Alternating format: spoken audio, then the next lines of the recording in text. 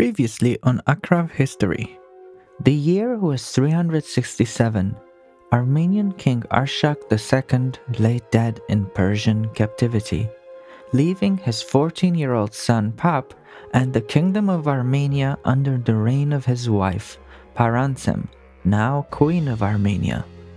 Parantsem took refuge in the fortress of Artaxerxes, which was now besieged by the Persians under the command of King Shapur II. She defends the fortress for 2 years until she was captured and killed by Shapur. But while she was defending the fortress, the queen managed to send her son Pap away to safety with their ally, the Roman Emperor Valens. This is his story.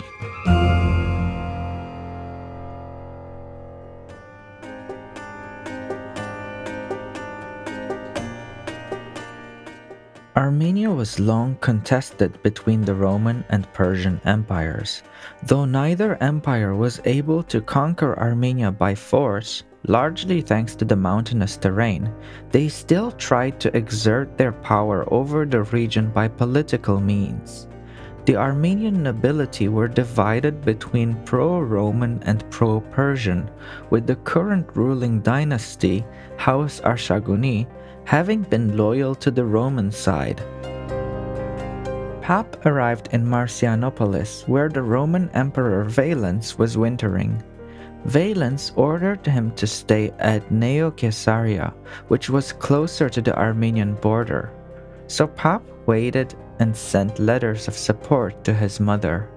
In 369, at the request of the Armenian nobility, Pap, now 16 years old, was allowed to return to Armenia, but Valens was reluctant to give him any royal title in order not to violate a prior treaty that was signed between Rome and Persia. Pap was now garrisoned in the Roman frontier in Lazica along with the Roman officers sent to protect him.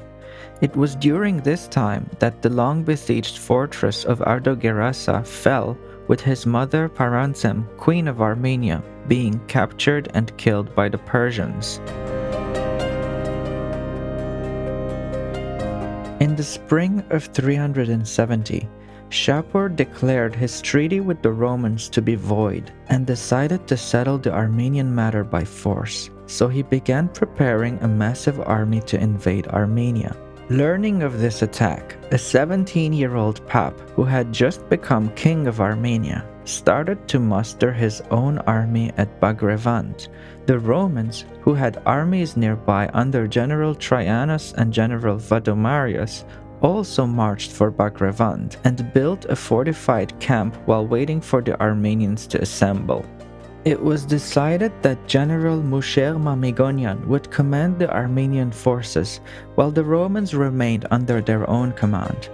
The Persian army was led by Shapur himself and was joined by their allies, the Caucasian Albanians, led by their king Urnair.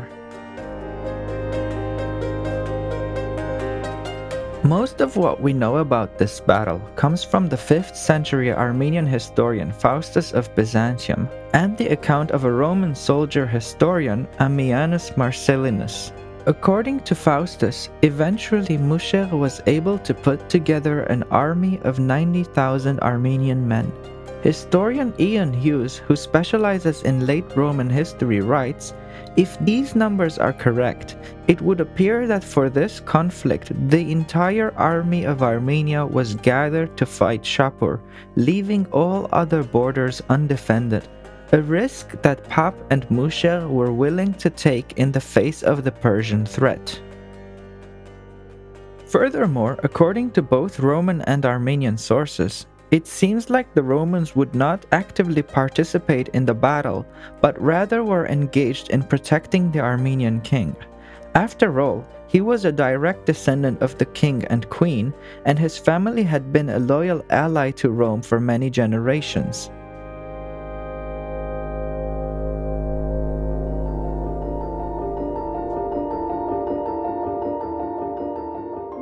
The two sides met in 371.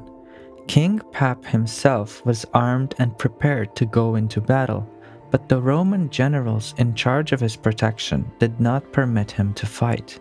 They said they were sent by their emperor to protect the king, and should something happen to Pap, they would be criminally responsible for his death when they returned to Rome.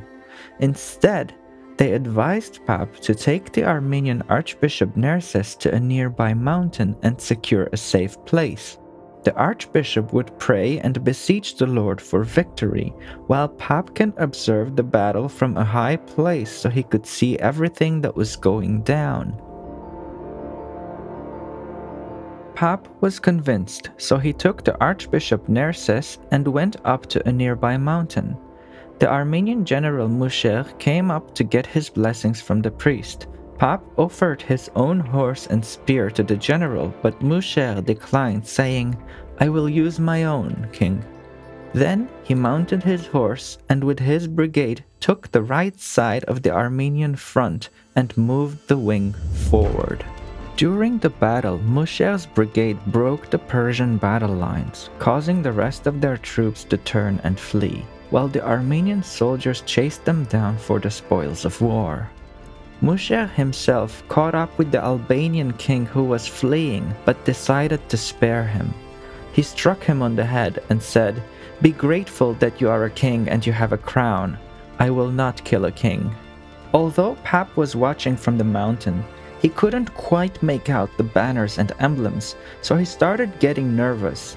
But the Archbishop Nerses calmed him down and they kept praying until the evening when the sun set and the battle was over. The two men finally learned of their victory.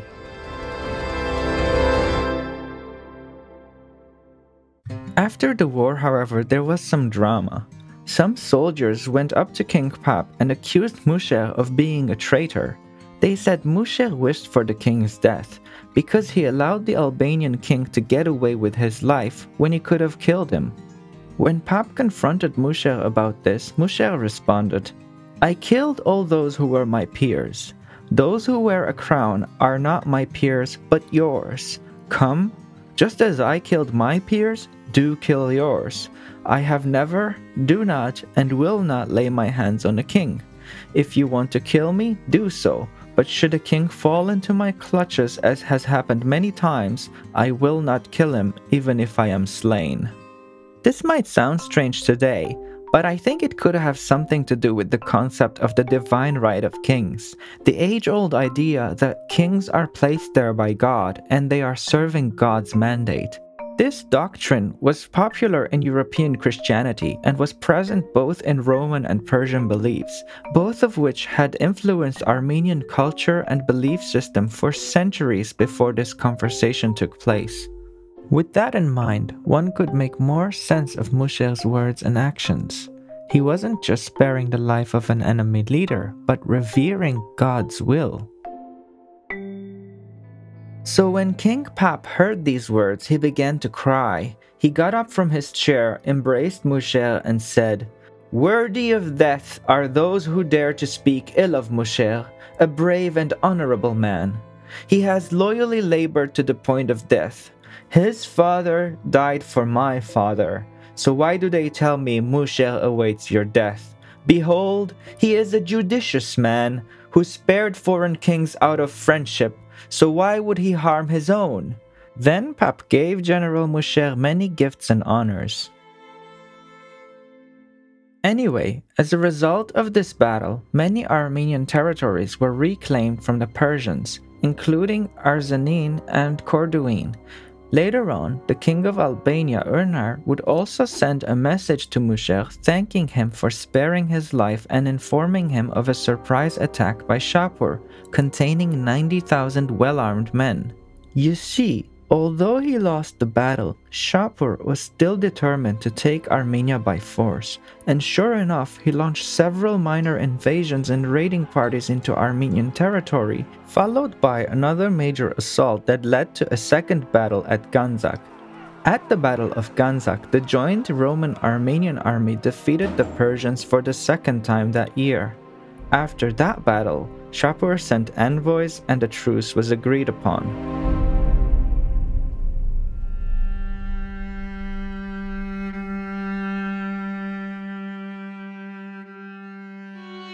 Pap's rule over the Armenian kingdom was rocky from the start. He was struggling to rule a kingdom that was recently dismantled by Shapur. He also was at odds with the Armenian church, which he thought had too much power. Nerses would eventually forbid Pap from entering the church.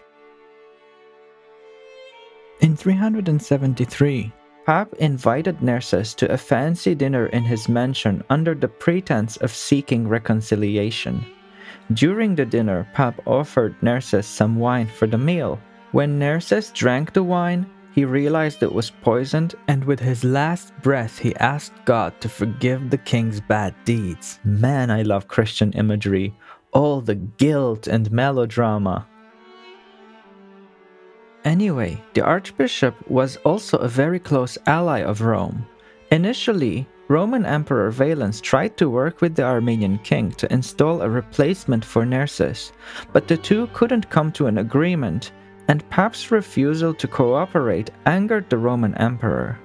In addition, Pap started making demands over a bunch of territories that were formerly in his father's domain but had fallen to the Romans. And for the cherry on top, he started building better relations with the Persians. So this time, it was Valens who invited Pap to a fancy dinner in Tarsus. When Pap arrived, he saw that the emperor was not there in person, realized something shady was about to go down, got anxious and fled back to Armenia. The Romans sent two generals who were familiar with the Armenian terrain after Pap to try and assassinate him. An Armenian named Danielus and an Iberian named Barzimares. Both of them failed to capture or kill Pap. Here's where things get really funny. Both of those generals gave an excuse that Pap had used magical powers to avoid capture and used a dark cloud to mask his tracks. The Armenian historian Faustus of Byzantium gives us a little more insight on a certain reputation Pap had developed, saying, when Pap was a child, his mother Parancem dedicated him to the devs. Devs was a word used to describe evil supernatural entities similar to demons. Faustus writes, Pap was full of devs from his boyhood, for he was always doing what the devs wanted, and he did not even want to be healed. He behaved in accordance with the devs, and through sorcery the devs appeared upon him. Everyone could see the devs with their own eyes. Every day when people went to bid him good morning, they saw the forms of snakes arising from King Pap's breasts, snakes which curled around his shoulders. Everyone saw them and were afraid to come close, but he would respond to the people saying, "Don't be afraid, they are mine." I don't know about you, but I think King Pap sounds pretty metal. Unfortunately for him, Valens then assigned Traianus, one of the Roman generals who was previously assigned to protect him, to gain his confidence and murder him. So Traianus invited Pap to a fancy dinner in 374. This was a huge banquet with many Roman foot soldiers, which Pap thought were all there to honor him. There were drummers, flutists, harpists, and horns playing music while Pap was enjoying his festive food and wine.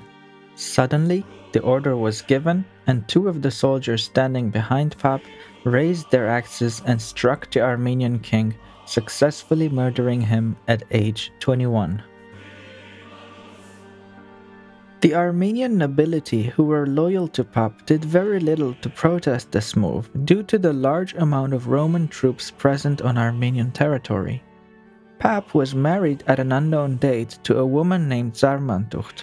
She bore him two sons, Vologases and Arshak, named after his father. Both sons were too young to rule the Armenian throne, so the Romans nominated Pap's nephew, Varastad, who had grown up in Rome, to become the new king of Armenia, to rule under the regency of Musher Mamigonian. The Mamigonian dynasty were also very pro-Roman, so this whole move infuriated the Persian king Shapur, who had begun cozying up to King Pap. In the next 10 years, all three of these men would come to rule Armenia. But that's a story for a different video. So be sure to like, share, subscribe, and hit the bell, or else the ghost of the demon king Pap will visit you tonight.